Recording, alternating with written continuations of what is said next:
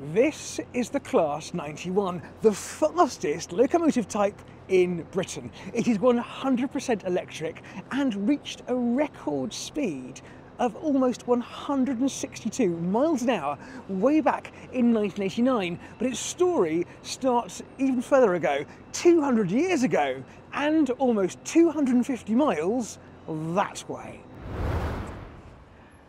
At the world's first truly purpose-built locomotive factory, Robert Stephenson and Company, here in Newcastle, which opened its doors in June 1823. Now, within 2 years of that, they were building what then became Locomotion Number 1, a strange-looking little beast, built and designed for a line just to the south of here, the Stockton and Darlington Railway. And in 1825, that engine became the very first locomotive operated by steam to haul passengers on a public railway anywhere in the world, and it was part of early railway revolution.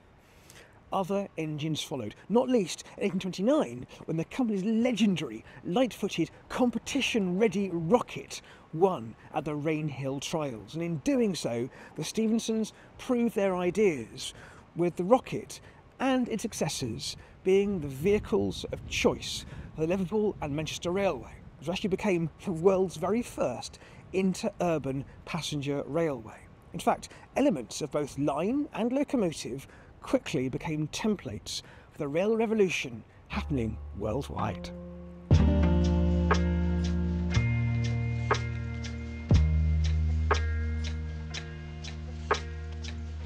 Now, I did say Stephensons there because Robert Stephenson and Company was actually formed by several different individuals, including Robert's dad, George Stephenson. As a self-taught engineer working in coal mines all around Newcastle, it was his use of many different inventions, both of his own and of others, which ultimately led to the standard gauge of railway being used to this day. In fact, George wasn't just the father of Robert.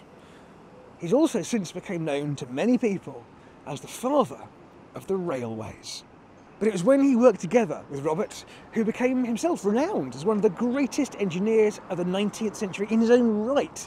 Together they co-founded that company we can now trace a direct line to, right way forward, to LNER's record-breaking locomotives, the Class 91s.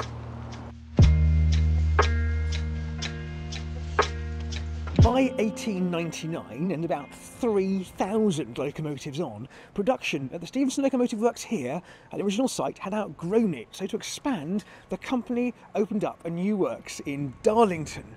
It was a global export success, and the 20th century saw a series of mergers and acquisitions. First, with the loco division of Hawthorne Leslie, also based here at Forth Banks in Newcastle, to form Robert Stephenson and Hawthorns Limited in 1937.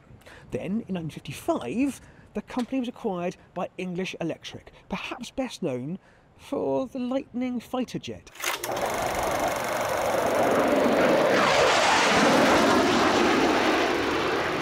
They also developed what was then the most powerful diesel-electric locomotive in the world when it entered service in 1961, the Deltix. Each of those was a racehorse, which yet again sped up services on the East Coast Main Line. English Electric merged with the General Electric Company in 1968, and by the 1980s, GEC was Britain's largest company. And George Stephenson, remember him, had just appeared in a serial of Doctor Who nearly 140 years after his death, incredibly. George Stephenson, I presume? Hi, I'm Stephenson. Absolutely delighted to meet you, sir. Just thought you ought to know. The Class 91, at first branded as the Electra, was one of the smartest bits of kit on the railway when the first locomotive rolled out of crew works in February 1988. It was part of a much bigger scheme. It was part of a bigger project to electrify the whole East Coast Main Line. And that at one time was actually Britain's largest and longest construction site. In fact, at one point, it was even running ahead of schedule by almost a whole year.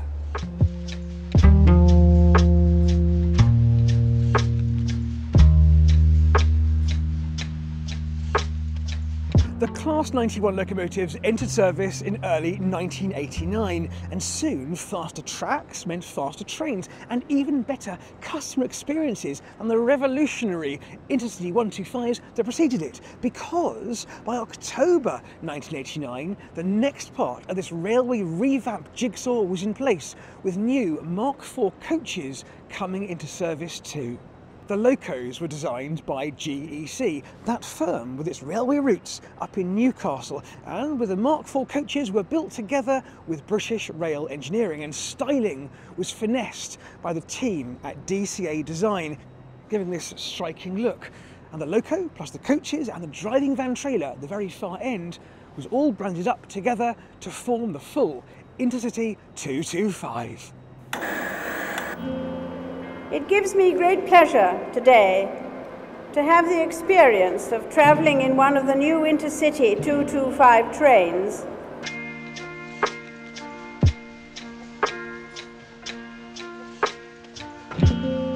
The design was overall influenced by the experimental advanced passenger train prototype, which was supposed to revolutionise the railway back in the 1970s, which never really quite came to fruition for many reasons. But its legacy does still live on in this, the 225. Clever things were done, like mounting the powerful motors midway down inside the bogies, so there's some springing in there as well, reducing the impact of the weight on the track, and there's a computer aboard as well.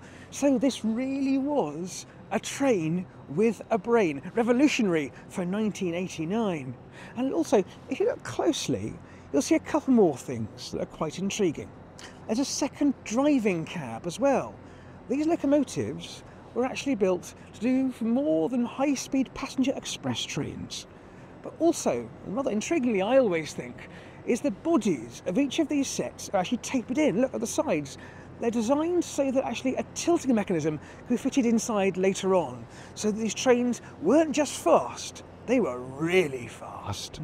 It was during final testing of the 225 that a shortened train set with 91-110 pushed the limits of possibility to set the British locomotive speed record. A test run on the 17th of September 1989 saw the train reach well beyond its design speed of 225 kilometres an hour, or 140 miles an hour, peaking at 161.7 miles per hour on the same stretch of route as the LNER's Mallard became the world's fastest steam locomotive 5 decades before. In 1991, 2 years after claiming the speed record, another 225 set the record for the very fastest time between London and Edinburgh at 3 hours 29 minutes. Beat that, Flying Scotsman. It wasn't until 2003, though, that another train went faster in the UK, when a Eurostar train set reached 208 miles an hour on the newly opened high-speed 1 line. But that was as an electric multiple unit, or EMU, because that meant the whole train is powered.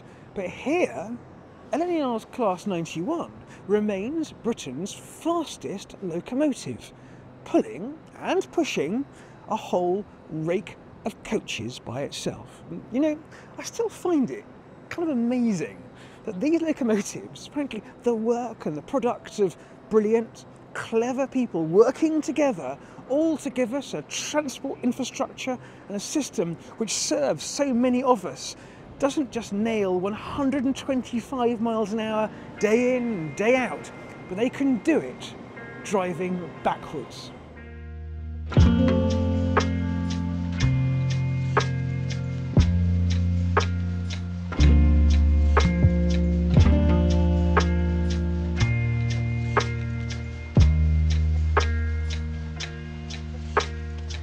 Now, the Class 91s had many different liveries through the years, but in particular, 91-110 was named Battle of Britain Memorial Flight in 2012 and given a special livery. Other ones have changed as well in more recent times.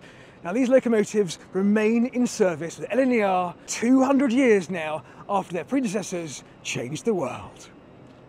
We're going to show the train of the future, the new Class 91, and it should be coming through the doors right now.